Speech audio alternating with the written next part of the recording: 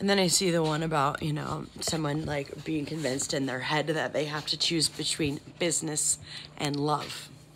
Well, probably because of that influence of the karmic over people's minds that I was talking about that comes from dark forces. But no, in my story, my counterpart gets to have all three in one.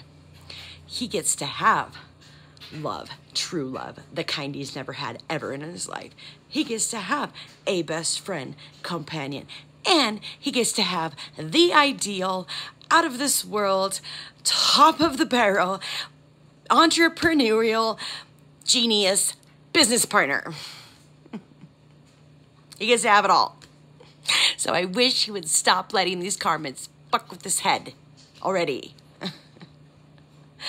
And besides, if you've never even been with somebody, how do you know whether you're going to have true love with them or not? You don't. But for me personally, I got to say, I find it, first off, right away. And if it ain't there in the beginning, it ain't ever going to be there. Okay? Fuck, I'm so over it all. Can you tell?